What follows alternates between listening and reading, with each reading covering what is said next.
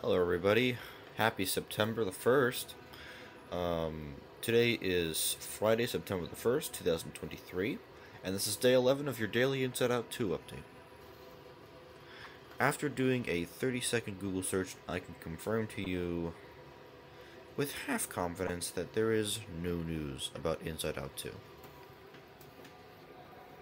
Again, from the research we've gathered, a new trailer should be coming out around the time Wish comes out. Here's a question. Do you think any of these films, including Inside Out 2, is affected by the writers and actors strike going on?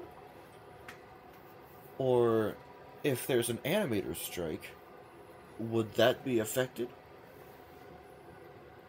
There's no animator strike going on because you can't really, artificially create animation without getting huge controversy. Not like, or sorry, what I meant to say was without it looking bad. So, they probably wouldn't get away with doing artificially intelligent animation, especially Pixar, because they're like such a major studio. It feels like if you want to make a TV show, you can just go on Toon Boom Harmony and say, yeah, I want to just create a rig for a character and move it, like a puppet. And if you know the Flash style in the early 2000s and how it looked more like static, then you know what I mean.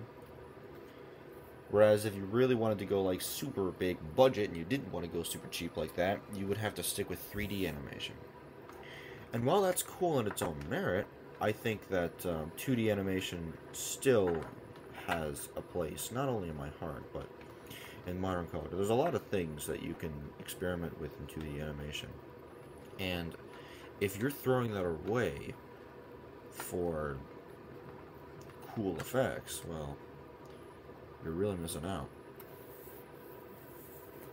In other news, Cave Story Plus is free on Epic Games. There's a lot of people who don't like Epic Games, but it is free on Epic Games.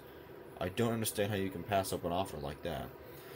So anyway, it had nothing to do with Inside Out 2, because there was no news about it.